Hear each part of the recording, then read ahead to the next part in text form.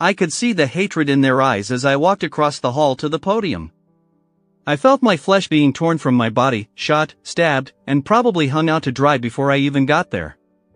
I've had tears come to my eyes for the last 5 days, and at this point, I didn't care at all what they thought anymore. As I stood there, I could feel beads of sweat running down my back, my stomach was one huge knot, and no matter how many times I wiped my hands, they remained damp and sticky. Someone must have turned off the microphone because my words sounded almost like a whisper. The flick of the black switch on the microphone changed the situation. After glancing around the crowd once more, I pulled 5 neatly folded pieces of paper from my inside jacket pocket and began. And I think most of you know me, and you're probably wondering what the hell I'm doing here today. Truth be told, I'm not sure myself, but Reverend Thomas asked me to say a few words today. 2 people in about the 4th row shook their heads, stood up, and walked out while everyone looked at them.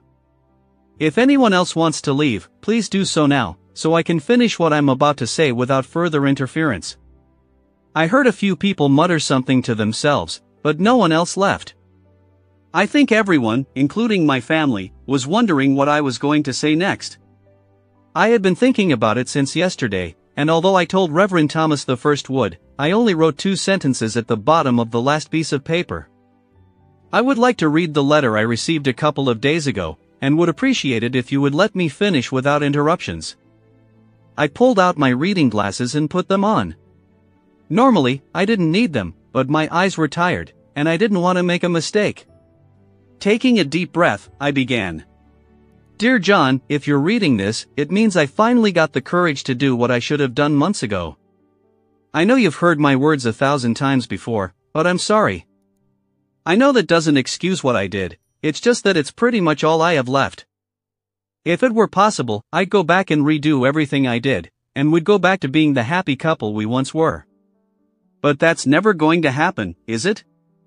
Remember our 3rd date when I told you that I was going to be your wife and that you no longer had to wait?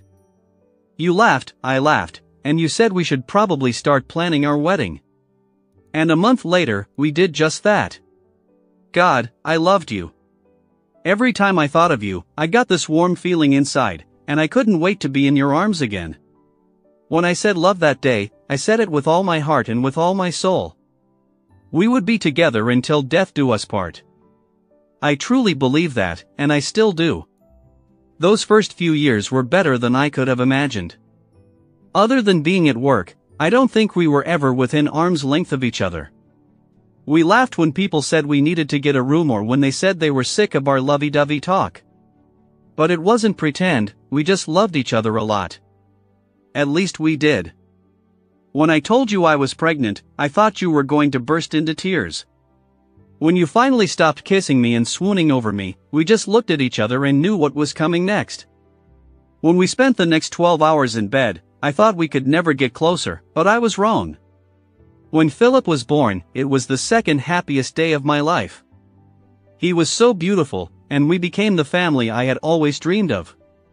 And I guess to this day, I still don't understand what happened. All I remember is that Philip started turning blue, and I was screaming for someone to help me.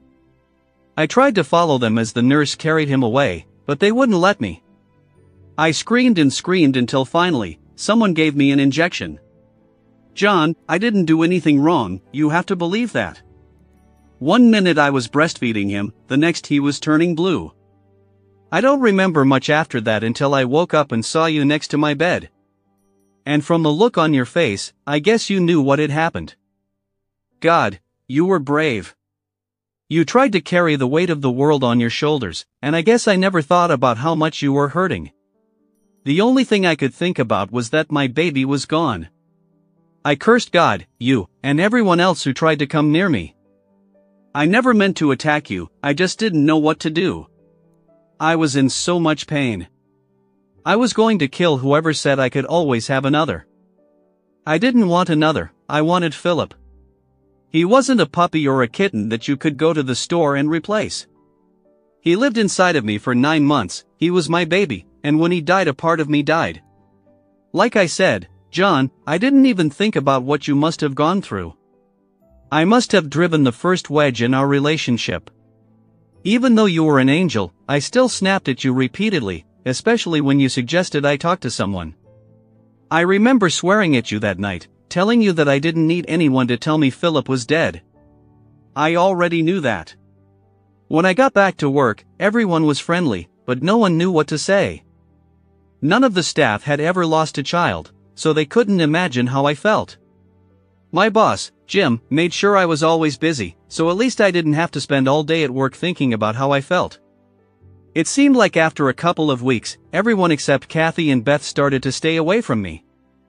I could hear them calling me names under their breath, and at first, I didn't like it, but soon I didn't care. You saw it, why didn't I? Maybe I did, but I just didn't want to believe it. John, he was my boss for heaven's sake, I couldn't imagine what he had planned for me. We'd been talking, he'd ask how I was doing, and I thought he was genuinely interested in how I was doing. Sometimes we talked for hours about how I was feeling, and I never once realized he was driving another wedge between us. When he said you should have been more responsive to my needs, I believed him. When I told him that I resented you, he said he completely understood and supported me, unlike you. When we started going out to lunch, and you found out, you got upset. I told you that nothing was going on and that you had no reason to be jealous of Jim. I think those 2 corporate dinners I didn't tell you about were just the tip of the iceberg. I thought Jim was a close friend, and you saw him as a predator. He apologized over and over again after he kissed me the first time. He simply said he felt so close to me that it was almost a natural reaction. I told him not to worry about it, and when I touched his hand, he realized it was only a matter of time. John, if I had known what he was up to, I would have quit my job in a heartbeat. I only thought of him as a good friend, not as a lover. You were my only lover, but it seems that even in that respect, I had sidelined you. That when you told me we hadn't made love in 3 months, I called you a liar. I didn't know how long it had been, but it couldn't have been that long. I'm sure I hurt you deeply when I yelled at you and told you that I needed more time to mourn my child before trying to have another. I'm sorry for those hurtful words I said to you, I didn't mean any of them. I think it was a combination of anger and frustration from not knowing what to do that made me say those things. I'm really sorry about that. Like I said, I've probably said those words 1,000 times over the past few months. I'm not sure who told you about the company dinner we had that night. I took a change of clothes to work with me so I wouldn't have to go home and change. I don't know why I didn't let you know about it. You were invited. I just felt I needed an evening away from you, even though we already had too many. Jim made sure my glass was never empty, and while I could tell it was because of the alcohol, it wasn't. It had been a long time since we'd been together, and when Jim danced with me, I could feel his touch on my leg. God knows I never knew he had booked a hotel room. I was very drunk when we went upstairs. If I had known you were looking for me downstairs, I would never have gone upstairs with him, much less let him do what he did. I guess my good friends snitched on me, and together with the hotel manager, you entered the room. I can't even imagine what was going through your mind at that moment, but the look in your eyes said it all. Now I wish you would have at least screamed or yelled at me, but apparently, you were too surprised and hurt. You left before I could explain, and what was there to explain? When I finally got home, every word you said to me was like a sharp stone cutting into my flesh, ripping it open, and blood rushing out. When you asked me why, all I could do was cry. You never said, "I told you so." You just threw another handful of salt into each wound and watched me scream. And then when you left the next morning, I thought I was going to die. Friday, I never showed up for work or even called in. I spent the entire weekend in bed, feeling sorry for myself and trying to find a way out of the situation. I couldn't lie to you, you saw everything with your own eyes, but I thought maybe you would forgive me this time. But you didn't. I guess I've been chasing you away from me all these months, and you have no more forgiveness left. When you wouldn't talk to me, I sent for Mom. Mom could fix anything, but that when she saw me, she just shook her head and said she was sorry. If she was sorry, what was it to me? 2 weeks later, I got my papers, but I didn't care anymore. I don't know where I put them, but it didn't matter anymore. I had lost you. For the next 2 months, you didn't answer my calls or emails, and even though I was working, I was of little use. The day I found out I was pregnant was the worst day of my life. I knew it wasn't yours, and the thought of carrying Jim's illegitimate child made me nauseous for days. My mom took me to the doctor, and he told me that I had to take better care of myself because I was going to be a mother. I got sick right in his office. I understand your lawyer got a huge settlement from Jim and the company I worked for when it all came to light. We were both fired and banned from using them as references. Jim was angry and blamed me for everything. When I told him I was pregnant, he laughed and asked how many other guys I had dated. John, at that moment, I needed you more than I had ever needed anyone else in my entire life. You were my knight in shining armor, you were supposed to take care of me, you were supposed to save me. I tried to call you so many times, but you never answered. I guess I wasn't expecting it. You were done, and I was done too. John, I love you more than I love myself, and I prayed to God every day that you would find it in your heart to forgive me. Yesterday, I stood outside your workplace. I just wanted to see your smiling face one more time. God, I love you so much, and it hurts me so much to think that I threw it all away. So the only thing I can say is that I will always love you, and that maybe one day you will find it in your heart to forgive me. I hope that in time you will find someone who will give you that beautiful smile back, and that you will remember from time to time what we had. I know I'm babbling, but I don't know how to end this because I don't want it to end. But I guess it is over now. My sweet and loving husband, always remember that I will always cherish what we had, and even if you are not with me, you will always be in my heart. Always, your wife, Ashley. I finally looked up and took off my glasses. How I read the last page, I can't tell you, because it, along with everything else, was soaked in my tears. I looked around, and the hatred that was there before was gone, replaced by sadness. I looked at the coffin beneath me and openly cried. Walking down the steps, I walked over to the open casket, bent down, and kissed my wife. I put the wedding ring on her finger that she had sent me with the letter and placed the letter on the pad next to her.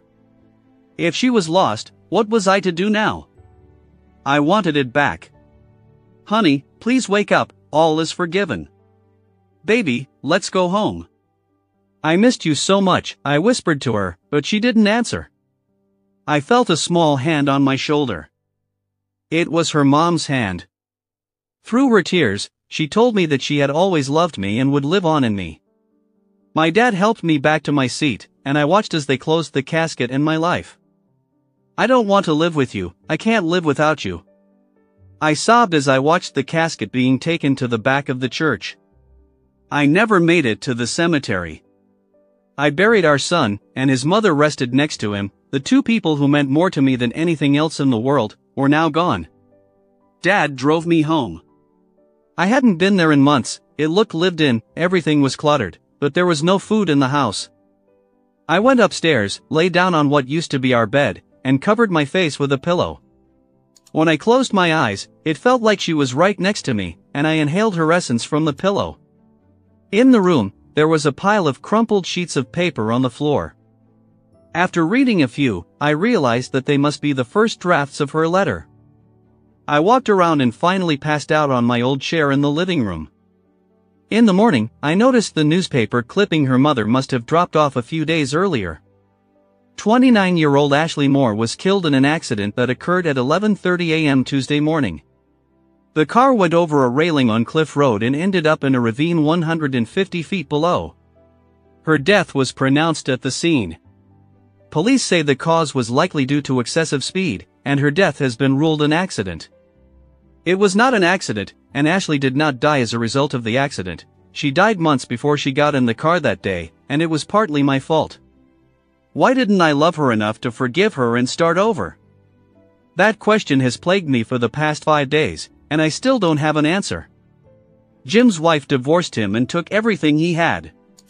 He lost his job, his wife, and everything he owned, but he is still sucking air and still walking around free.